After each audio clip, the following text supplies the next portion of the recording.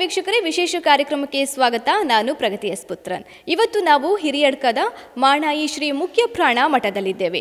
ನೂರಾರು ವರ್ಷಗಳ ಇತಿಹಾಸವಿರುವ ಈ ದೇವಸ್ಥಾನದಲ್ಲಿ ಇದೀಗ ನೂತನ ಸುತ್ತುಪೌಳಿ ಸಮರ್ಪಣೆ, ಅದೇ ರೀತಿ ಅಷ್ಟಬಂಧ ಬ್ರಹ್ಮ ಕಲಶೋತ್ಸವ ನಡೆಯಲಿಕ್ಕಿದೆ. ಈ ವಿಶೇಷ ಸಂದರ್ಭದಲ್ಲಿ ದೇವಸ್ಥಾನದಲ್ಲಿ ಏನೆಲ್ಲ ತಯಾರಿ ನಡೀತಾ ಇದೆ, ಅದೇ ರೀತಿ ಇನ್ನು ಮುಖ್ಯವಾಗಿ ಈ ದೇವಸ್ಥಾನದ ಇತಿಹಾಸದ ಬಗ್ಗೆ ತಿಳಿದುಕೊಳ್ಳುವ ಪ್ರಯತ್ನವನ್ನು ಇವತ್ತಿನ ಕಾರ್ಯಕ್ರಮದಲ್ಲಿ ನಾವು ಮಾಡೋಣ. ನೂರಾರು ವರ್ಷಗಳ ಇತಿಹಾಸವಿರುವ ಈ ದೇವಸ್ಥಾನದಲ್ಲಿ ಹಲವಾರು ವಿಶೇಷತೆಗಳಿವೆ. ಸೊ ಈ ವಿಶೇಷ ಸಂದರ್ಭದಲ್ಲಿ ನಾವು ಇಲ್ಲಿನ ಇತಿಹಾಸದ ಬಗ್ಗೆನೂ ಕೂಡ ವೀಕ್ಷಕರಿಗೆ ತಿಳಿಸಬೇಕಾಗ್ತದೆ. ಬನ್ನಿ ಹಾಗಾದ್ರೆ ವೀಕ್ಷಕರೇ, ದೇವಸ್ಥಾನದ ಬಗ್ಗೆ ಸಂಪೂರ್ಣವಾಗಿ ತಿಳಿದುಕೊಳ್ಳೋಣ.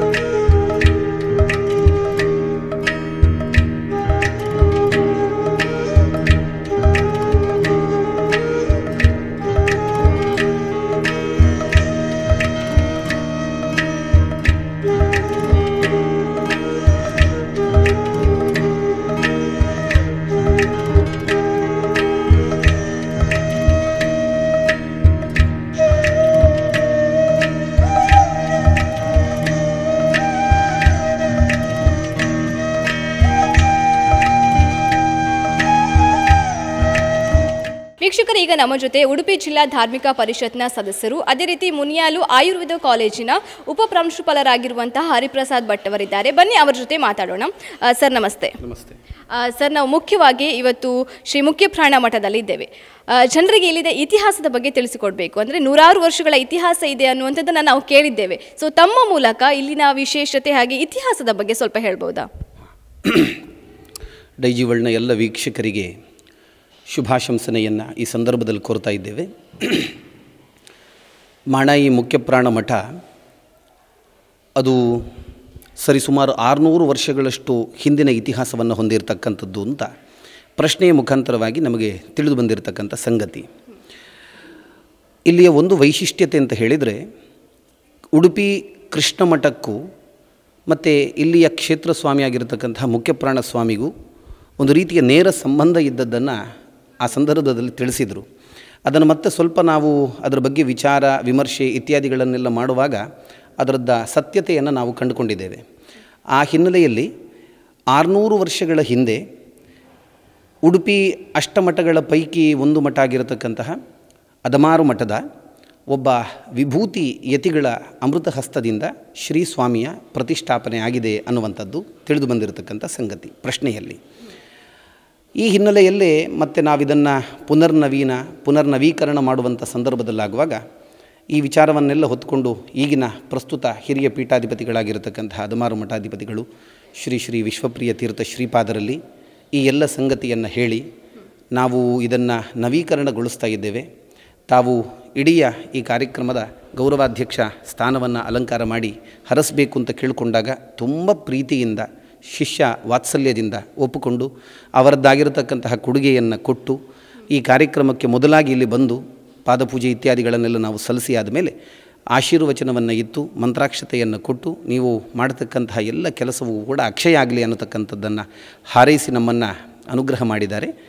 ಮತ್ತು ಎಲ್ಲ ಅಷ್ಟಮಠಕ್ಕೂ ಕೂಡ ಸಂಬಂಧ ಇದೆ ಅನ್ನುವಂಥ ವಿಚಾರ ಯಾವಾಗ ಗೊತ್ತಾಯಿತು, ಉಡುಪಿಯ ಅಷ್ಟಮಠದ ಎಲ್ಲ ಯತಿಗಳ ಹತ್ತಿರವೂ ಕೂಡ ಹೋಗಿ ಈ ನಮ್ಮ ಜೀರ್ಣೋದ್ಧಾರದ ಪ್ರಕ್ರಿಯೆಯನ್ನು ಅವರಿಗೆಲ್ಲ ತಿಳಿಸ್ತಾ ಅವರೆಲ್ಲರದ್ದೂ ಕೂಡ ಆ ಅನುಗ್ರಹ ಮಂತ್ರಾಕ್ಷತೆಯನ್ನು ಪಡ್ಕೊಂಡು ಬಂದು ಮತ್ತು ನಾವು ಈ ಕೆಲಸವನ್ನು ಪ್ರಾರಂಭ ಮಾಡಿ ಈ ಹಂತಕ್ಕೆ ಬಂದಿದ್ದೇವೆ ಅಂತ. ಓಕೆ ಸರ್, ಅದೇ ರೀತಿ ವಿಗ್ರಹದ ವೈಶಿಷ್ಟ್ಯತೆ ಬಗ್ಗೆ ಮಾತಾಡೋದಾದರೆ ಹಲವಾರು ವೈಶಿಷ್ಟ್ಯತೆಗಳಿವೆ. ಸೊ ಅದರ ಬಗ್ಗೆನೂ ಕೂಡ ನೀವು ಹೇಳ್ಬೋದಾ? ಏನೆಲ್ಲ ವೈಶಿಷ್ಟ್ಯತೆಗಳಿವೆ ವಿಗ್ರಹದಲ್ಲಿ? ಸಾಮಾನ್ಯವಾಗಿ ಮುಖ್ಯಪ್ರಾಣ ದೇವರನ್ನು ನೀವು ಕಂಡಾಗ, ಅಂದರೆ ಆಂಜನೇಯ ಸ್ವಾಮಿ ಅಂತ ಕರಿತೇವೆ, ನೋಡಿದಾಗ ಆ ವಿಗ್ರಹಗಳಲ್ಲಿ ಒಂದಷ್ಟು ವ್ಯತ್ಯಾಸಗಳನ್ನೆಲ್ಲ ನಾವು ನೋಡ್ತೇವೆ. ಒಂದು ನಮನ ಮುದ್ರೆಯಲ್ಲಿರತಕ್ಕಂಥದ್ದು, ಮತ್ತೊಂದು ವೀರ ಆಸನ ಅಥವಾ ವೀರ ಉತ್ತಿಷ್ಟಾಸನ, ಈ ರೀತಿಯಲ್ಲಿರುವಂಥದ್ದನ್ನು ನಾವೆಲ್ಲ ನೋಡ್ತೇವೆ.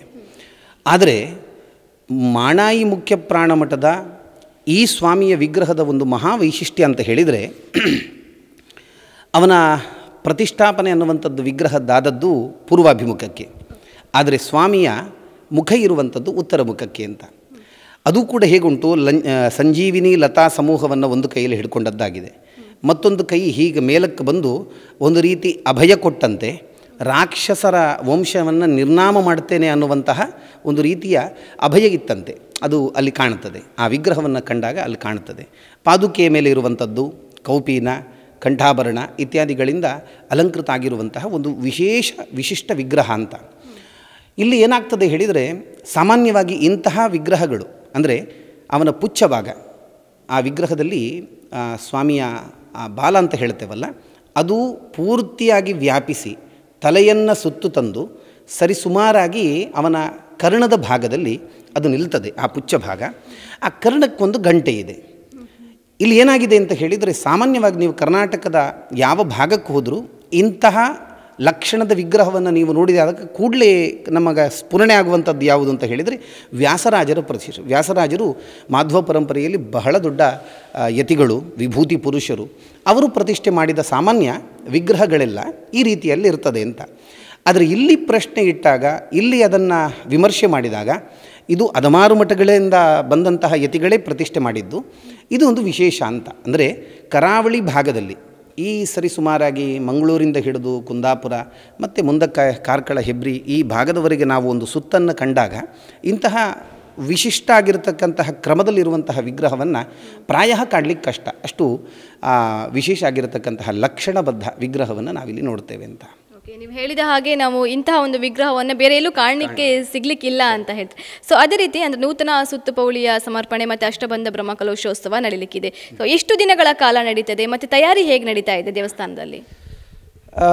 23ನೇ ತಾರೀಕು ಮಾರ್ಚ್ 2023ರಿಂದ 27 ತಾರೀಕು ಮಾರ್ಚ್ 2023ರವರೆಗೆ 5 ದಿವಸಗಳ ಕಾಲ ಇಲ್ಲಿಯ ಬ್ರಹ್ಮಕಲಶೋತ್ಸವ ವಿಧಿವಿಧಾನಗಳೆಲ್ಲ ಸಂಪನ್ನಗೊಳ್ಳಲಿಕ್ಕಿದೆ. ವೇದಮೂರ್ತಿಗಳಾಗಿರತಕ್ಕಂತಹ ಶ್ರೀ ರಾಧಾಕೃಷ್ಣ ಉಪಾಧ್ಯಾಯರ ನೇತೃತ್ವದಲ್ಲಿ ಈ ಎಲ್ಲ ಕೈಂಕರ್ಯ ನಡೀತಾ ಇದೆ.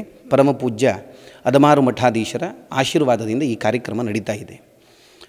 21ನೇ ತಾರೀಕು ಹೊರೆಕಾಣಿಕೆ ಕಾರ್ಯಕ್ರಮ ಈ ಗ್ರಾಮದ ಅಧಿದೇವತೆಯಾಗಿರತಕ್ಕಂತಹ ವೀರಭದ್ರ ಸ್ವಾಮಿಯ ಸನ್ನಿಧಾನದಿಂದ, ಹಿರಿಯಡ್ಕ ವೀರಭದ್ರ ಸ್ವಾಮಿಯ ಸನ್ನಿಧಾನದಿಂದ ಮುಖ್ಯಪ್ರಾಣನ ಸನ್ನಿಧಾನದವರೆಗೆ ಆ ಹೊರೆಕಾಣಿಕೆ ನಡೀಲಿಕ್ಕಿದೆ. ಅದರೊಟ್ಟಿಗೆ 23ನೇ ತಾರೀಕಿನಿಂದ ಪ್ರಾತಃ ಕಾಲದಲ್ಲಿ ಧಾರ್ಮಿಕ ವಿಧಿವಿಧಾನಗಳು, ಮಧ್ಯಾಹ್ನ ಯಥಾಶಕ್ತಿ ಸಮಾರಾಧನೆ, ಸಾಯಂಕಾಲ ಪ್ರತಿ ದಿವಸವೂ ಕೂಡ ಭಜನಾ ಕಾರ್ಯಕ್ರಮ ಮತ್ತು ತತ್ವಶಾಸ್ತ್ರಕ್ಕೆ ವಿಶೇಷವಾಗಿ ಮನ್ನಣೆ ಮತ್ತು ಮಣೆ ಕೊಟ್ಟಂತಹ ಈ ತುಳುನಾಡಿನ ವಿಭೂತಿ ಪುರುಷರಾಗಿರುವಂತಹ ಆಚಾರ್ಯ ಮಧ್ವರದ್ದೇ ಅವತಾರ, ಮೂಲಾವತಾರ ಅಂತ ನಾವು ಕರಿತಕ್ಕಂತಹ ಮುಖ್ಯಪ್ರಾಣನ ಸನ್ನಿಧಾನ ಆದದ್ರಿಂದ ಇಲ್ಲಿ ಪ್ರವಚನಾದಿಗಳು ಪ್ರತಿ ದಿವಸವೂ ಕೂಡ ನಾಡಿನ ಹೆಸರಾಂತ ವಿದ್ವಾಂಸರಿಂದ ಪ್ರವಚನ 1 ಗಂಟೆಯ ಕಾಲ. ಅದಾಗಿ 23ನೇ ತಾರೀಕಿನ ದಿವಸ ಮತ್ತು 27ನೇ ತಾರೀಕು ಅಂದರೆ ಕಾರ್ಯಕ್ರಮದ ಮೊದಲ ದಿವಸ ಮತ್ತು ಕಾರ್ಯಕ್ರಮದ ಕೊನೆಯ ದಿವಸದ 2 ದಿವಸಗಳ ಸಭಾ ಕಾರ್ಯಕ್ರಮ ನಡೀಲಿಕ್ಕಿದೆ. ಮೊದಲನೆಯ ದಿವಸದ ಸಭಾ ಕಾರ್ಯಕ್ರಮದಲ್ಲಿ ಪೂಜ್ಯ ಪರಮಪೂಜ್ಯ ಶ್ರೀ ವಿಶ್ವವಲ್ಲಭ ತೀರ್ಥ ಶ್ರೀಪಾದರು, ಸೋದೆ ಮಠಾಧೀಶರು ಅವರು ದಿವ್ಯೋಪಸ್ಥಿತಿ ಮತ್ತು ಆಶೀರ್ವಚನವನ್ನು ನೀಡಿ ನಮ್ಮನ್ನು ಹರಸಲಿಕ್ಕಿದ್ದಾರೆ. ಅತಿಥಿಗಳಾಗಿ ರಾಜಕೀಯ ಮುಖಂಡರಾಗಿರತಕ್ಕಂತಹ ಕೋಟ ಶ್ರೀನಿವಾಸ ಪೂಜಾರರು ಮತ್ತು ರಘುಪತಿ ಭಟ್ರು, ಗುರ್ಮೆ ಸುರೇಶ್ ಶೆಟ್ಟರು, ಪ್ರಮೋದ್ ಮಧ್ವರಾಜ್ ಮತ್ತು ಖ್ಯಾತ ನ್ಯಾಯವಾದಿಗಳಾಗಿರ್ತಕ್ಕಂತಹ ಅರವಿಂದ ಸಾಮಗ ಅಂತ ಬೆಂಗಳೂರಿನವರು, ಮತ್ತು ಮಟ್ಟು ಶ್ರೀ ಲಕ್ಷ್ಮೀನಾರಾಯಣರಾವ್ ಧರ್ಮದರ್ಶಿಗಳು ಅವರೆಲ್ಲ ನಮ್ಮನ್ನು ಕೂಡ್ಕೊಳ್ಳಿಕ್ಕಿದ್ದಾರೆ. ಸಭಾ ಕಾರ್ಯಕ್ರಮದ ಅನಂತರ ಈ ಸಭಾ ಕಾರ್ಯಕ್ರಮದ ಅಧ್ಯಕ್ಷತೆಯನ್ನು BJP ಭಾಜಪದ ಜಿಲ್ಲಾಧ್ಯಕ್ಷರಾಗಿರತಕ್ಕಂತಹ ಕುಯಿಲಾಡಿ ಸುರೇಶ್ ನಾಯ್ಕರು ಅದನ್ನು ವಹಿಸಲಿಕ್ಕಿದ್ದಾರೆ. ಅದರೊಟ್ಟಿಗೆ ಒಂದಷ್ಟು ದಾನಿಗಳನ್ನು ಗೌರವ ಕೊಡ್ತಕ್ಕಂತಹ ಕಾರ್ಯಕ್ರಮವೂ ಕೂಡ ನಾಳೆ ದಿವಸ ಅಂದರೆ 23ನೇ ತಾರೀಕಿನ ದಿವಸ ನಡೀಲಿಕ್ಕಿದೆ. ಅದಾಗಿ ಮತ್ತೆ ಸಾಂಸ್ಕೃತಿಕ ಕಾರ್ಯಕ್ರಮಗಳ ಅಂಗವಾಗಿ 23ನೇ ತಾರೀಕು ಅಪ್ಪೆ ಮಂತ್ರದೇವತೆ ಅಂತ ಭಕ್ತಿ ಪ್ರಧಾನ ತುಳುನಾಟಕವನ್ನು ನಡೆಸ್ತಾಗಿದ್ದೇವೆ. 24ನೇ ತಾರೀಕು ಖ್ಯಾತ ಕರ್ನಾಟಕ ಸಂಗೀತಗಾರರಾಗಿರತಕ್ಕಂತಹ ಮೈಸೂರು ರಾಮಚಂದ್ರ ಆಚಾರ್ಯರಿಂದ ಸಂಗೀತ ಕಾರ್ಯಕ್ರಮ. 25ನೇ ತಾರೀಕು ಪೆರಣಂಕೆಲದ ಖ್ಯಾತ ನಾದ ಗಾಯಕರಾಗಿರತಕ್ಕಂತಹ ಶ್ರೀ ರಾಘವೇಂದ್ರ ಪೆರಣಂಕೆಲ ಮತ್ತು ಅವರ ಸಂಗಡಿಗರಿಂದ ಸ್ಯಾಕ್ಸಫೋನ್ ವಾದನ. 26ನೇ ತಾರೀಕು ಸುಧೀರ್ ಮತ್ತು ಮಾನಸಿ ಸುಧೀರ್ ಅಂತ ನೃತ್ಯ ನಿಕೇತನ ಕೊಡವೂರು ಇವರ ವತಿಯಿಂದ ನೃತ್ಯ ವೈಭವ ಅನ್ನುವಂತಹ ಕಾರ್ಯಕ್ರಮ ನಡೀತದೆ. 27ನೇ ತಾರೀಕಿನಂದು ಒಂದಷ್ಟು ಧಾರ್ಮಿಕ ವಿಧಿವಿಧಾನಗಳು ಪ್ರಾತಃ ಕಾಲದಿಂದ ಸಾಯಂಕಾಲದವರೆಗೆ ನಡೀತಾ ಆ ದಿವಸ 11 ಗಂಟೆಯ ಹತ್ತಿರದ ಹೊತ್ತಿಗೆ ಸಿಗತಕ್ಕಂತಹ ಸುಲಗ್ನದಲ್ಲಿ ಬ್ರಹ್ಮಕುಂಭಾಭಿಷೇಕವನ್ನು ದೇವರಿಗೆ ನಡೆಸ್ತಾ ಮಧ್ಯಾಹ್ನ ಮಹಾ ಅನ್ನ ಸಂತರ್ಪಣೆಯನ್ನು ಮಾಡುವುದು ಅಂತ ಸಂಕಲ್ಪ. ಸಾಯಂಕಾಲ ಆ ದಿವಸವೂ ಸಭಾ ಕಾರ್ಯಕ್ರಮ. ಪರಮಪೂಜ್ಯ ಅದಮಾರು ಮಠಾಧೀಶರು ಆ ದಿವಸ ದಿವ್ಯೋಪಸ್ಥಿತಿಯಲ್ಲಿದ್ದು ಆಶೀರ್ವಚನವನ್ನು ಕೊಡಲಿಕ್ಕಿದ್ದಾರೆ. ಅದರೊಟ್ಟಿಗೆ ಒಂದಷ್ಟು ಗಣ್ಯರು, ಶೋಭಾ ಕರಂದ್ಲಾಜೆಯವರು, ಮಾನ್ಯ ಭಾರತ ಸರ್ಕಾರದ ಮಂತ್ರಿಗಳು, ಮತ್ತು ಲಾಲಾಜಿ ಮೆಂಡನ್, ಮತ್ತು ಸತೀಶ್ ರಾವ್ ಅಂತ ಬೆಂಗಳೂರಿನ ಖ್ಯಾತ ಉದ್ಯಮಿಗಳು, ಮತ್ತು ಮುಕುಂದ ಪ್ರಭು ಅಂತ ಗೋವದ ಖ್ಯಾತ ಉದ್ಯಮಿಗಳು, ಹೀಗೆ ಒಂದಷ್ಟು ರಾಜಕೀಯ ಮುಖಂಡರೆಲ್ಲ, ಯಶ್ಪಾಲ್ ಸುವರ್ಣ ಇವರೆಲ್ಲ ನಮ್ಮನ್ನು ಸೇರಿಕೊಳ್ಳಿಕ್ಕಿದ್ದಾರೆ ನಾಡಿದ್ದಿನ ದಿವಸ. ಅದಾದ ಮೇಲೆ ಸಾಂಸ್ಕೃತಿಕ ಕಾರ್ಯಕ್ರಮದಲ್ಲಿ ಹಿರಿಯಡ್ಕ ಕ್ಷೇತ್ರ ಮಹಾತ್ಮೆ ಅಂತ ನಮ್ಮದೇ ಜಾಗದ ವೈಭವವನ್ನು ತೋರಿಸ್ತಕ್ಕಂತಹ ಯಕ್ಷಗಾನವನ್ನು ಇಲ್ಲಿ ಸನ್ನಿಧಾನದಲ್ಲಿ ನಡೆಸುವುದು ಅಂತ ಸಂಕಲ್ಪ ಮಾಡಿದ್ದೇವೆ. ಇದಿಷ್ಟು 5 ದಿವಸಗಳಲ್ಲಿ ಆಗತಕ್ಕಂತಹ ಕಾರ್ಯಕ್ರಮಗಳ ಒಂದು ಪಕ್ಷಿ ನೋಟ ಅಂತ ಹೇಳ್ಬೋದು. ಹಾಗಾದರೆ ಪ್ರತಿ ದಿವಸ ವಿವಿಧ ಕಾರ್ಯಕ್ರಮಗಳು, ಅದೇ ರೀತಿ ಗಣ್ಯರು ಕೂಡ ಭಾಗಿಯಾಗ್ತಾರೆ ಈ ಕಾರ್ಯಕ್ರಮದಲ್ಲಿ. ಓಕೆ, ಇಷ್ಟೊತ್ತು ಸರ್ ನಮ್ಮ ಜೊತೆ ಮಾತನಾಡಿದರೆ ಇತಿಹಾಸದ ಬಗ್ಗೆ ತಿಳಿಸಿಕೊಟ್ರೆ, ದೇವಸ್ಥಾನದ ಇತಿಹಾಸದ ಬಗ್ಗೆ, ಮತ್ತು ಮುಖ್ಯವಾಗಿ ವಿಗ್ರಹದ ವೈಶಿಷ್ಟ್ಯತೆ ಬಗ್ಗೆ ಕೂಡ ತಿಳಿಸಿಕೊಟ್ರೆ, ಮತ್ತು ಕಾರ್ಯಕ್ರಮದ ಬಗ್ಗೆಯೂ ಕೂಡ ತಿಳಿಸಿಕೊಟ್ರೆ. ತಮಗೂ ಕೂಡ ಧನ್ಯವಾದಗಳು. ವೀಕ್ಷಕರು, ಈಗ ನಮ್ಮ ಜೊತೆ ದೇವಸ್ಥಾನದ ಪ್ರಧಾನ ಅರ್ಚಕರಾಗಿರುವಂತಹ ಮಾಧವ ಉಪಾಧ್ಯಾಯ ಅವರಿದ್ದಾರೆ. ಬನ್ನಿ ಅವರ ಜೊತೆ ಮಾತಾಡೋಣ. ಸರ್ ನಮಸ್ತೆ. ನಮಸ್ತೆ ಸರ್, ಈಗಾಗಲೇ ನಾವು ದೇವಸ್ಥಾನದ ಇತಿಹಾಸದ ಬಗ್ಗೆ ತಿಳಿದುಕೊಂಡ್ವಿ. ಇನ್ನು ಮುಖ್ಯವಾಗಿ ದೇವಸ್ಥಾನದಲ್ಲಿ ನಡೆಯುವಂತಹ ಪೂಜೆಯ ಬಗ್ಗೆ ತಿಳಿದುಕೊಳ್ಳೋಣ. ಸೊ ಏನೆಲ್ಲ ದಿನನಿತ್ಯ ಪೂಜೆಗಳು ಇಲ್ಲಿ ನಡೀತದೆ? ಇಲ್ಲಿ ಪ್ರತಿದಿನ ಬೆಳಗ್ಗೆ ಮತ್ತು ಸಂಜೆ ಪೂಜೆ ನಡೀತದೆ. ಇನ್ನು ಶನಿವಾರ ದಿವಸ ಪ್ರತಿ ಶನಿವಾರ ಭಜನೆ ಉಂಟು. ಭಜನೆ ಆಗಿ ರಂಗಪೂಜೆ ಸೇವೆ ಎಲ್ಲ ಉಂಟು. ಅದಾಗಿ ಪ್ರಸಾದ ಎಲ್ಲ ತಗೊಂಡು ಹೋಗ್ತಾರೆ ಬಂದವರೆಲ್ಲ. ಇನ್ನು ವಾರ್ಷಿಕ ಪೂಜೆಯ ಬಗ್ಗೆ ನಾವು ಮಾತಾಡೋಣ. ವಾರ್ಷಿಕ ಪೂಜೆ ಏನೆಲ್ಲ ನಡೀತದೆ ಇಲ್ಲಿ? ವಾರ್ಷಿಕೋತ್ಸವ ಅಂತ ಹೇಳಿದ್ರೆ ಹನುಮಾನ್ ಜಯಂತಿ, ಅಂದರೆ ಚಿತ್ರಪೂರ್ಣಿಮ ದಿವಸ, ಆ ದಿವಸ ಹನುಮಾನ್ ಜಯಂತಿ. ಮತ್ತು ಮಾರನೇ ದಿವಸ ಇಲ್ಲಿ ಇದಕ್ಕೆ ಸಂಬಂಧಪಟ್ಟ ಬ್ರಹ್ಮಸ್ಥಾನ ಉಂಟು, ನಾಗಬ್ರಹ್ಮಸ್ಥಾನ, ಅದಕ್ಕೆ ಬೇಕಾದ ಸಮರಾಧನೆ. ಆಮೇಲೆ ರಾತ್ರಿ ಭಜನ ಮಂಗಲೋತ್ಸವ ಇದೆಲ್ಲ ಉಂಟು. ಇನ್ನು ವಾರ್ಷಿಕ ಉತ್ಸವ ದಿವಸವೇ ಇದಕ್ಕೆ ಸಂಬಂಧಪಟ್ಟ ಭೂತಗಳೆಲ್ಲ ಉಂಟು, ಅದಕ್ಕೆಲ್ಲ ಕೋಲ ಇದೆಲ್ಲ ಉಂಟು ಮಾಡುವಂಥ ಕ್ರಮ. ಹಾಗೆ ಅದೇ ರೀತಿ ತುಂಬ ಊರುಗಳಿಂದ ಇಲ್ಲಿ ಭಕ್ತರು ಆಗಮಿಸ್ತಾರೆ. ಸಾಮಾನ್ಯವಾಗಿ ಎಲ್ಲೆಲ್ಲಿನ ಭಕ್ತರೆಲ್ಲ ಇಲ್ಲಿಗೆ ಬರ್ತಾರೆ ಪುರೋಹಿತರೆ? ಸಾಮಾನ್ಯ ಮಟ್ಟಿಗೆ ದೂರದಿಂದ ಕೂಡ ಎಲ್ಲ ಬರ್ತಾರೆ. ಅಂದರೆ ಇಲ್ಲಿ ತುಂಬ ಭಕ್ತರೆಲ್ಲ ಬರ್ತಾರೆ. ಅಂದರೆ ದೇವರ ಮೇಲೆ ಎಲ್ಲ ಅಭಿಮಾನಿಗಳು, ದೇವರ ಅವರು ಎಣಿಸ್ಕೊಂಡ ಕೆಲಸ ಎಲ್ಲ ಆಗ್ತಾ ಉಂಟು. ಹಾಗಾಗಿ ಎಲ್ಲೆಲ್ಲಿಂದೆಲ್ಲ ಉಡುಪಿ ಅತ್ಲಾಗಿ ದೂರದಿಂದೆಲ್ಲ ಬರ್ತಾರೆ. ಪ್ರತಿ ಶನಿವಾರ ತುಂಬ ಜನ ಎಲ್ಲ ಬರ್ತಾರೆ. ಇನ್ನು ನೂತನ ಸುತ್ತುಪೌಳಿ ಸಮರ್ಪಣೆ ಮತ್ತು ಅಷ್ಟಬಂಧ ಬ್ರಹ್ಮಕಲಶೋತ್ಸವ ನಡೀಲಿಕ್ಕಿದೆ. ಸೊ ಈ ಬಗ್ಗೆ ತಾವು ಏನು ಹೇಳಲಿಕ್ಕೆ ಇಷ್ಟಪಡ್ತೀರಿ? ಇದ್ರ ಬಗ್ಗೆ ಒಂದು ಒಳ್ಳೆಯದು ಆಗ್ತಾ ಉಂಟು, ಎಲ್ಲ ಕೆಲಸ ಎಲ್ಲ ಆಗ್ತಾ ಉಂಟು. ಅಂದರೆ ಎಲ್ಲರೂ ಸಹಕಾರ ಕೊಟ್ಟಿದ್ದಾರೆ, ಎಲ್ಲರೂ ಬರ್ತಾ ಇದ್ದಾರೆ, ಮಾಡಿಸ್ತಾ ಇದ್ದಾರೆ, ಎಲ್ಲರೂ ಸೇರಿ ಮಾಡುವಂಥದ್ದು.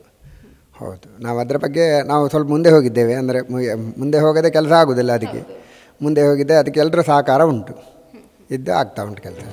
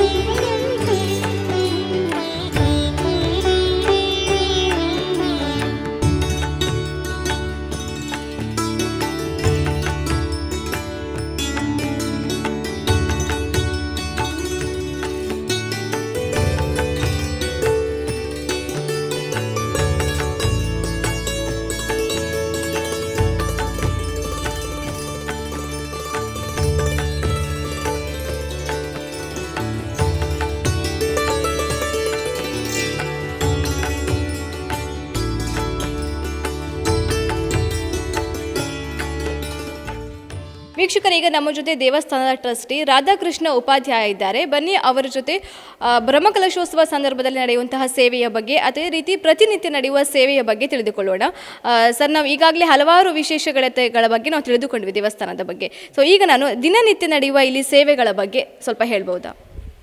ಇಲ್ಲಿ ಸ್ವಾಮಿ ಮುಖ್ಯ ಪ್ರಾಣ ದೇವರಿಗೆ ಪ್ರತಿ ದಿವಸ ಬೆಳಗ್ಗೆ ವಾಯುಸ್ತುತಿ ಪುನಶ್ಚರಣೆ ಮಾಡ್ತಾರೆ.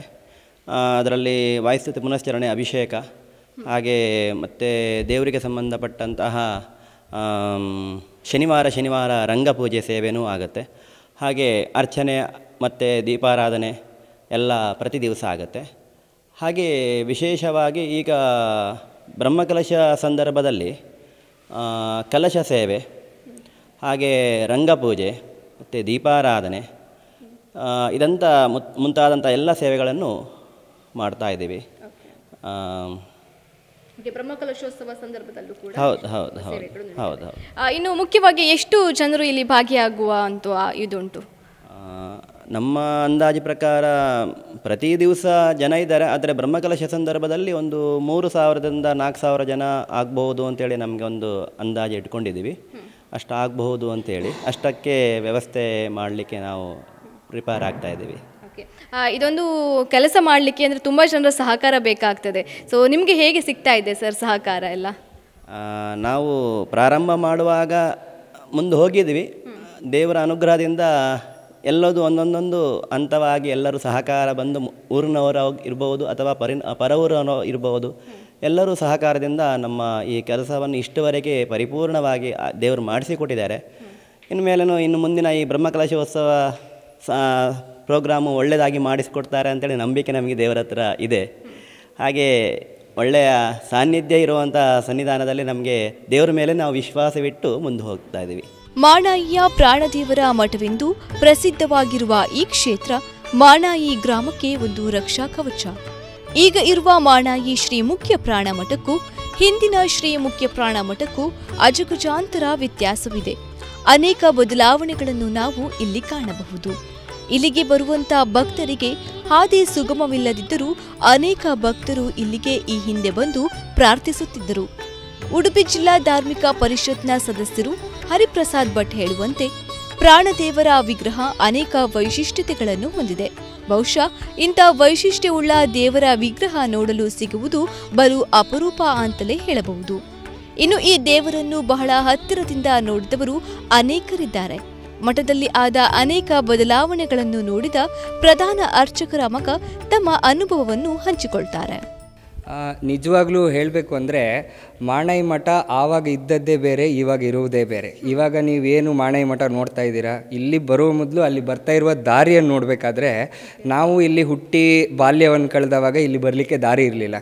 ಈ ಹಾಡಿ ನಡುವೆ ಕಾಡು ಒಳಗೆಲ್ಲ ನಡ್ಕೊಂಡು ಬರಬೇಕು.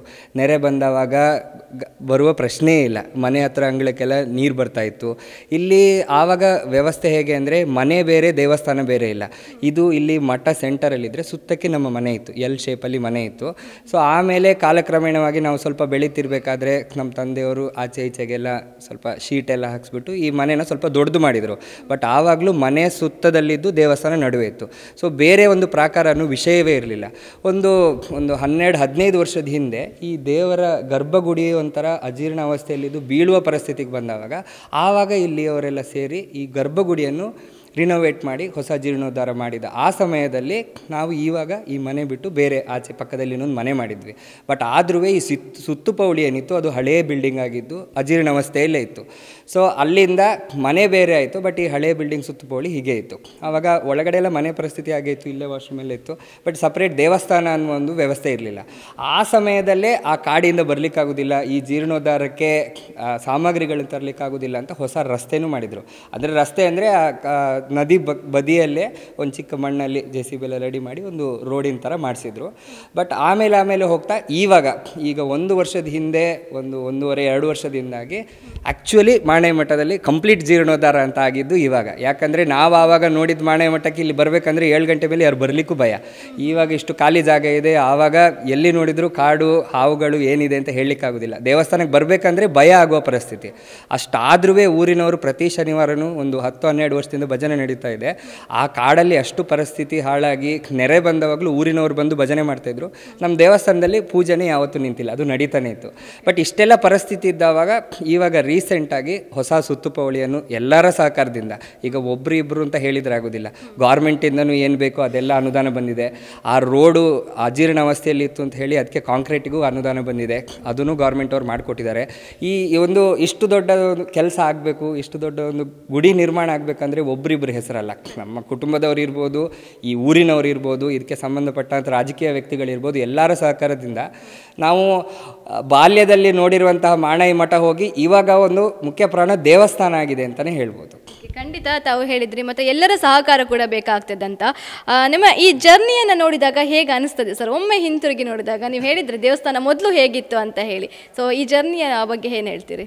ಇದನ್ನು ಬೇರೆಯವರು ಅರ್ಧದಿಂದ ಜರ್ನಿ ನೋಡಿರ್ಬೋದು. ನಿಜವಾಗಿ ನಮ್ಮ ಫ್ಯಾಮಿಲಿಯವರು ನಮ್ಮ ಫ್ಯಾಮಿಲಿಯಿಂದ ಹೆಚ್ಚು ಈ ಊರಲ್ಲಿ ನನ್ನ ಏಜಲ್ಲಿರುವ ಎಲ್ಲ ಮಕ್ಕಳು ಈ ಪರಿಸ್ಥಿತಿಯನ್ನು ನೋಡಿದ್ದಾರೆ. ಯಾಕೆಂದರೆ ಆವಾಗ ದೇವಸ್ಥಾನ ಅಂತ ಕೆಲವರಿಗೆ ಗೊತ್ತೇ ಇರಲಿಲ್ಲ, ಊರವರಿಗೂ ಇಲ್ಲೊಂದು ದೇವಸ್ಥಾನ ಉಂಟು ಅಂತ ಗೊತ್ತಿರಲಿಲ್ಲ. ಅಂಥ ಪರಿಸ್ಥಿತಿಯಿಂದ ಈ ಥರ ಈಗ ನಿನ್ನೆ ಹೊರಕಾಣಿಕೆಯಲ್ಲಿ ಆಗಿರುವಂಥ ವಿಜೃಂಭಣೆ ನೋಡಿದರೆ ಗೊತ್ತಾಗ್ತದೆ ಇದೆಲ್ಲ ಈ ಮಠದಲ್ಲಿ ನಡಿಬೋದು ಅಂತಲೂ ನಾವೊಂದು 10 ವರ್ಷದಿಂದ ಯೋಚನೆಯೂ ಮಾಡಿರಲಿಲ್ಲ. ಸೊ ಅದಾಗುತ್ತೆ ಅಂದರೆ ಇದರಿಂದ ಖುಷಿ ಬೇರೆ ಏನಿರ್ಬೋದು ನಮಗೆ. ತುಂಬ ಇಂಪ್ರೂವ್ಮೆಂಟ್ ಆಗಿದೆ ಅಂತ ನೀವು ಹೇಳ್ತೀರಿ. ಸೊ ಅದೇ ರೀತಿ ನಮ್ಮ ಈ ಕಾರ್ಯಕ್ರಮ ನೋಡ್ತಾ ಇರುವಂಥ ವೀಕ್ಷಕರಿಗೆ ಏನು ಹೇಳಲಿಕ್ಕೆ ಇಷ್ಟಪಡ್ತೀರಿ ದೇವಸ್ಥಾನದ ಬಗ್ಗೆ? ದೇವಸ್ಥಾನದ ಬಗ್ಗೆ ನಾವು ಈ ಜೀವನದಲ್ಲಿ ಈಗ ಈ ದೇವಸ್ಥಾನದ ಬಗ್ಗೆ ಅಂತ ಹೇಳಬೇಕಂದ್ರೆ, ಈ ದೇವಸ್ಥಾನ ಅದಾದ್ಗೆ ಮಠ ಮಾತ್ರ ಜೀರ್ಣೋದ್ಧಾರ ಆಗಲಿಲ್ಲ. ಈ ಮಠ ಜೀರ್ಣೋದ್ಧಾರಕ್ಕೆ ಯಾರ್ಯಾರು ಕಾಂಟ್ರಿಬ್ಯೂಟ್ ಮಾಡಿದ್ದಾರೆ ಅವರ ಜೀವನದಲ್ಲೂ ಉದ್ಧಾರ ಆಗಿದೆ. ಈಗ ನಮ್ಮ ಉದಾಹರಣೆನೇ ಇರ್ಬೋದು, ನಾವು ಈ ಹಳ್ಳಿಯಲ್ಲಿ ಓದಿ ಈಗ ಬೆಳೆದು ಸಿಟಿಯಲ್ಲಿ ಹೋಗಿ ಬದುಕ್ತಾ ಇದ್ದೇವೆ ಅಂದರೆ ಅದಕ್ಕೆಲ್ಲ ಕಾರಣ ಈ ಮಠವೇ. ನಾವು ಎಷ್ಟು ಈ ಮಠಕ್ಕೆ ಸಹಕಾರ ಮಾಡ್ತೇವೆ, ನಾವು ಇದಕ್ಕೆ ಎಷ್ಟು ಜೀರ್ಣೋದ್ಧಾರಕ್ಕೆ ಅಂದರೆ ನಮ್ಮ ಕರ್ತವ್ಯನ ನಾವು ಮಾಡ್ತೇವೆ, ಅಷ್ಟು ನಮ್ಮೆಲ್ಲರನ್ನೂ ಈ ಮಠ ಉದ್ಧಾರ ಮಾಡಿದೆ. ಇದು ನಮಗೆ ಅಂತಲ್ಲ, ನಮ್ಮ ಊರಲ್ಲಿರುವವ್ರಿಗಷ್ಟೇ. ಯಾರ್ಯಾರು ಈ ಮಠವನ್ನು ನಂಬಿದ್ದಾರೆ, ಯಾರ್ಯಾರು ಈ ಮಠಕ್ಕೆ ಏನೇನು ಕಾಂಟ್ರಿಬ್ಯೂಷನ್ ಕೊಟ್ಟಿದ್ದಾರೆ ಅದನ್ನು ದೇವರು ಯಾವತ್ತೂ ಇಟ್ಕೊಂಡಿಲ್ಲ, ಅವರಿಗೆ ಅದರ 10% ವಾಪಸ್ ಕೊಟ್ಟಿದ್ದಾನೆ. ಇದಕ್ಕೆ ಇನ್ನೊಂದು ನಿದರ್ಶನ ಏನು ಅಂದರೆ, ಮೊದಲೆಲ್ಲ ಮಾಣಾಯಿ ಮಠಕ್ಕೆ ಬರುವವರು ಯಾರು, ನಮ್ಮ ಮನೆಯವರು, ಮಾಣಾಯಿ ಊರಿನವರು ಅಷ್ಟೇ ಇತ್ತು. ಬಟ್ ಇವಾಗ ಉಡುಪಿಯಿಂದ ಬೇರೆ ಬೇರೆ ಕಡೆಯಿಂದ ನಮಗೆ ಎಲ್ಲಿಂದ ಬಂದರು ಅಂತಲೂ ಗೊತ್ತಿರುವುದಿಲ್ಲ, ಬರ್ತಾರೆ, ಅವರ ಪಾಡಿಗೆ ಅವರೇನೋ ಹರಕೆ ಹೊತ್ಕೊತಾರೆ, ಏನೋ ಕೆಲಸ ಹೇಳಿರ್ತಾರೆ, ಅದು ಕೆಲಸ ಮುಗ್ದ ಮೇಲೆ ವಾಪಸ್ ಬಂದು ದೇವರ ಹತ್ರ ಪ್ರಾರ್ಥನೆ ಮಾಡಿ ಹೋಗ್ತಾರೆ. ಅಂದರೆ ಅದರಲ್ಲೇ ಗೊತ್ತಾಗ್ತದೆ ಈ ಕಾರಣಿಕ ಎಷ್ಟುಂಟು ಅಂತ. ಸೊ ಇದೇ ಥರ ಇನ್ನೂ ಹೊರಗಡೆನೇ ಜನ ಬಂದು ಈ ಜಾಗದ ಕಾರಣಿಕವನ್ನು ನೋಡಬೇಕು, ಅವ್ರಿಗೆ ಏನೇನು ಜೀವನದಲ್ಲಿ ಕಷ್ಟ ಇದೆ, ಕಾರಣಗಳಿದೆ, ಅದನ್ನೆಲ್ಲ ದೇವರ ಹತ್ರ ಹೇಳ್ಕೊಂಡ್ರೆ ಖಂಡಿತವಾಗ್ಲೂ ಅದರ ಸಾಧನೆ ಆಗೇ ಆಗ್ತದೆ. ಮಠನೂ ಬೆಳೆಯುತ್ತೆ, ಎಲ್ಲರ ಜೀವನ ಬೆಳೆಯುತ್ತೆ. ಖಂಡಿತ ತಮ್ಮ ಅನುಭವನ ನಮ್ಮ ಜೊತೆ ಹಂಚ್ಕೊಂಡ್ರೆ ಥ್ಯಾಂಕ್ ಯು ಸೋ ಮಚ್.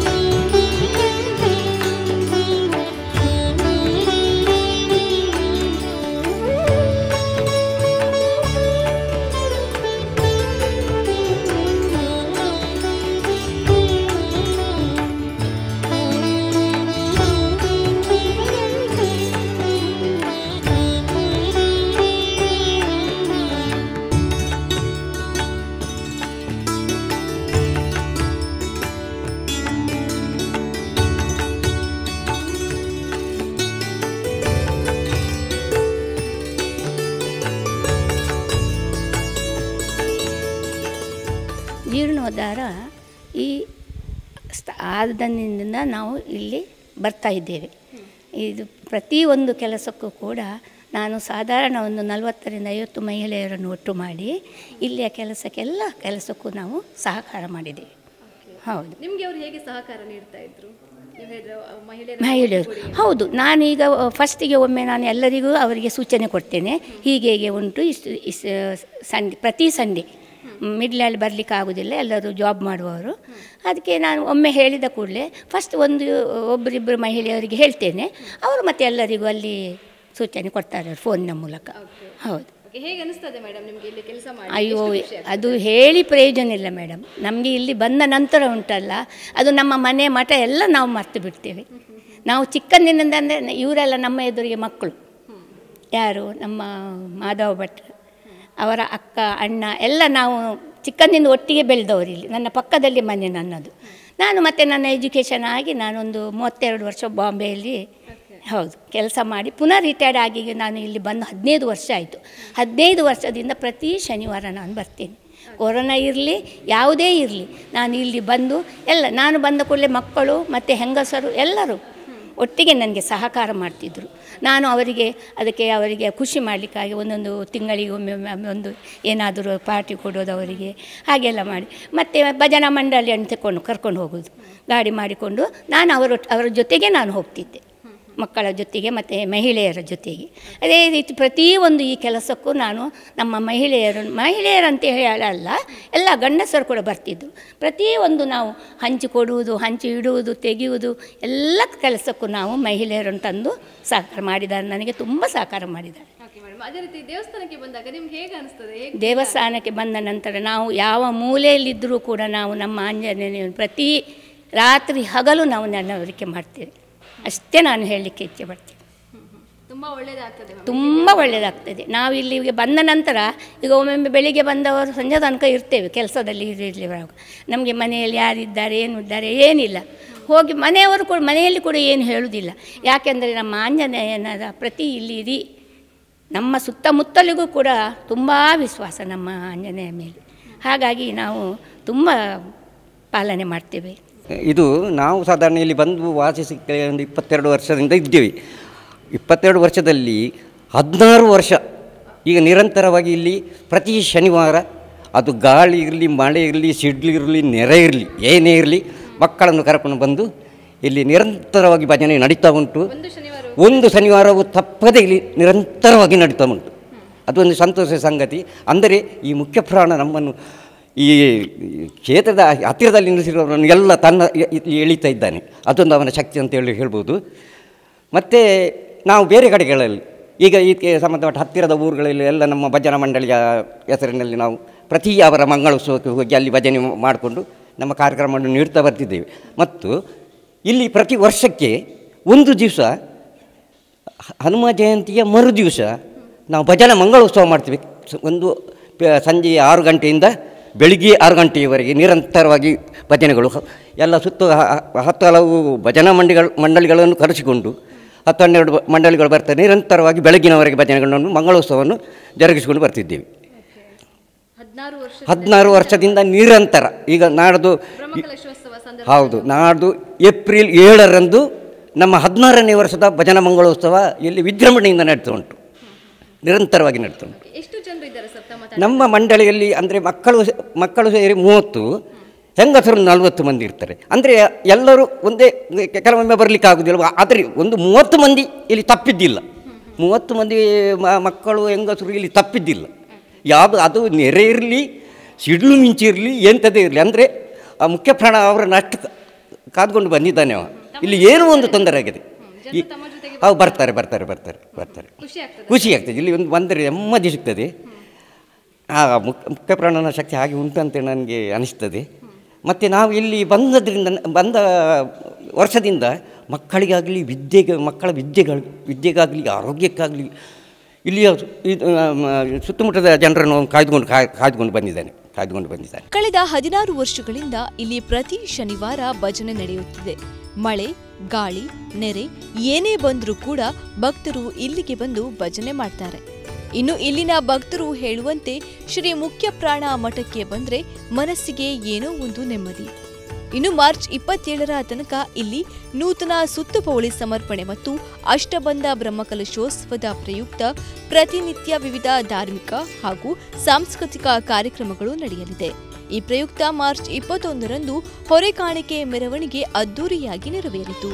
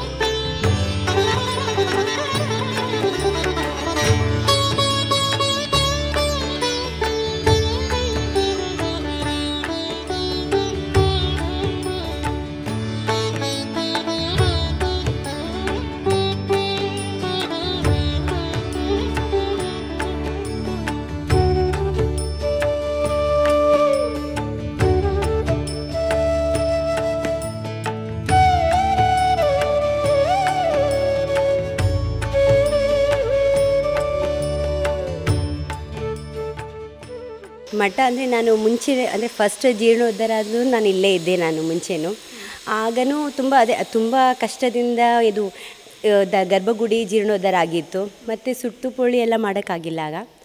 ಮತ್ತು ಈ ಸಲ ತುಂಬ ನೆರೆ ಎಲ್ಲ ಬಂದಾಗ ತುಂಬ ಕಷ್ಟ ಆಯಿತು. ಹಳೆ ಮಠ ಅಲ್ವಾ, ಅದಕ್ಕೆ ಜೀರ್ಣೋದ್ಧಾರಕ್ಕೆ ಇಳಿದಿದ್ದಾರೆ. ಮೊದಲನೇದಾಗಿ ತುಂಬ ಕಷ್ಟ ಆಯಿತು, ಹಣ ಬರೋದು ಎಲ್ಲ.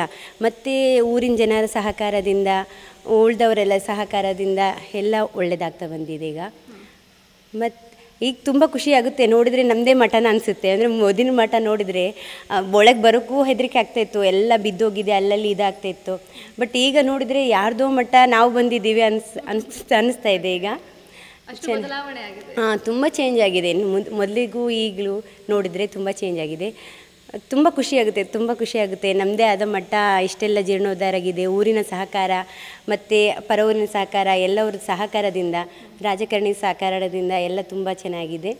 ಹೇಳೋದಂದರೆ ಭಾರಿ ಒಳ್ಳೆಯದಾಗಿದೆ. ಮುಂಚೆ ನಾವು ಒಂದು 20 ವರ್ಷದಿಂದ ಅನಿವಾರ್ಯವಾಗಿ ಎಲ್ಲಿಯಾದರೂ ಅವರಿಗೆ ಪೂಜೆ ಆಗದಿದ್ದರೆ ಪೂಜೆಗೆ ನಾವೆಲ್ಲ ಬಂದು ಸಹಕಾರ ಮಾಡ್ತೇವೆ. ಅದೇ ರೀತಿಯಾಗಿ ಎಷ್ಟು ನೆರೆ ಬಂದರೂ ಪೂಜೆ ಒಂದು ದಿವಸ ನಿಲ್ಲಿಸಲಿಲ್ಲ ಇಷ್ಟರವರೆಗೆ. ಎಷ್ಟು ಮಳೆಗಾಲದಲ್ಲಿ ಆದರೂ ಕಷ್ಟದಲ್ಲಿ ಆದರೂ ಅವರು ಪೂಜೆ ಮಾಡ್ತಾಯಿದ್ದಾರೆ. ಮೊದಲು ಹೇಗೆಂದರೆ ಇಲ್ಲಿ ಬರಲಿಕ್ಕೆಲ್ಲ ಹೆದರ್ತಾಯಿದ್ರು, ಎಲ್ಲಿ ಯಾರು ಸಹ ಜನ ಇಲ್ಲ, ರಸ್ತೆ ಸಹ ಇರಲಿಲ್ಲ ಎಲ್ಲ ಕಡೆ. ಹಾಗಾಗಿ ಈಗ ಎಲ್ಲ ಒಳ್ಳೆಯದಾಗಿದೆ, ರಸ್ತೆ ರೋಡು ಎಲ್ಲ ಒಳ್ಳೆಯದಾಗಿದೆ. ಅದೇ ರೀತಿಯಾಗಿ ಎಲ್ರಿಗೂ ಒಂದು ಒಳ್ಳೆಯ ಒಂದು ದೇವಸ್ಥಾನ ಅಂತ ಕಾಣ್ತಾಯಿದೆ. ಅದೇ ರೀತಿಯಾಗಿ ಇನ್ನು ಮುಂದೆ ಒಳ್ಳೆಯ ಒಂದು ಸನ್ನಿಧಾನ ಇರಬೇಕು, ಎಲ್ಲರೂ ಭಕ್ತಾದಿಗಳು ಇಲ್ಲಿಗೆ ಬರಬೇಕು, ದೇವರ ಸೇವೆ ಮಾಡಬೇಕು ಅಂತ ನಾವು ಕೇಳ್ತಾ ಇದ್ದೇವೆ. ಅದೇ ರೀತಿಯಾಗಿ ಒಳ್ಳೆಯ ಒಂದು ದೇವರ ಸಾನ್ನಿಧ್ಯ, ಯಾಕೆಂದರೆ ಎಣಿಸಿದ ಕೆಲಸ ಎಲ್ಲ ಒಳ್ಳೆ ಆಗ್ತಾ ಉಂಟು. ಭಕ್ತಿಯಲ್ಲಿ ದೇವರನ್ನು ಯಾರು ಆರಾಧನೆ ಮಾಡ್ತಾರೆ ಖಂಡಿತವಾಗಿ ದೇವರಿಗೆ ಅನುಗ್ರಹ ಆಗ್ತದೆ. ಇದು ಸಹ ದೇವರೊಂದು ಸ್ವಲ್ಪ ಒಳ್ಳೆಯ ಶ್ರದ್ಧೆಯಲ್ಲಿ ಭಕ್ತಿಯಲ್ಲಿ ಪೂಜೆ ಮಾಡಬೇಕು. ಯಾಕೆಂದರೆ ಒಟ್ಟಾರೆ ಪೂಜೆ ಮಾಡಿದರೆ ಸಾಧ್ಯ ಇಲ್ಲ ಅಲ್ವಾ, ಮಡಿಯಲ್ಲಿ ಪೂಜೆ ಮಾಡಿದರೆ ಎಲ್ಲ ಕರ್ತವ್ಯಗಳು ಒಳ್ಳೆಯದಾಗ್ತದೆ. ಹಾಗಿರುವಾಗ ಭಕ್ತರು ಮುಂಚೆಯಲ್ಲೂ ಸಣ್ಣದಿಂದ ಅವರು ಪೂಜೆ ಮಾಡ್ತಾ ಬಂದವರು, ಎಲ್ಲರಿಗೂ ಊರಿನ ಜನರಿಗೂ ಎಲ್ಲ ಒಳ್ಳೆಯದಾಗಿದೆ. ಅವ್ರು ಬಂದ ಮೇಲೆ ಇಲ್ಲಿಗೆ ಒಂದು ಮಾಣಯ ಮಠ ಹೆಸರಾಗಿದೆ. ಹಾಗೆ ನಿರಂತರವಾಗಿ ಆ ಹೆಸರು ಉಳಿಬೇಕು ಮಾಧವ ಭಟ್ರದ್ದು. ಅದೇ ರೀತಿಯಾಗಿ ಮಠ ಇನ್ನೂ ಅಷ್ಟು ಬೆಳಗಬೇಕು ಅಂತ ನಾನು ಕೇಳ್ತಾ ಇದ್ದೇನೆ. ದೇವರ ಸೇವೆ ಮಾಡುವ ಭಾಗ್ಯವೂ ಕೂಡ ನಿಮಗೆ ಹೌದು, ಅದಕ್ಕೆ ಅಂದರೆ ಎಲ್ಲರೂ ದೇವರು ಮುಟ್ಲಿಕ್ಕಿಲ್ಲ. ಹಾಗಾಗಿ ನಮಗೊಂದು ಏನೋ ಒಂದು ಭಕ್ತಿಯಲ್ಲಿ ದೇವರದ್ದು ಕರ್ತವ್ಯ ಮಾಡ್ತಾ ಇದೆ, ಅದು ನಮ್ಮದು ಒಂದು ಪುಣ್ಯ ಅಂತ ನಾವು ಹೇಳೋದು.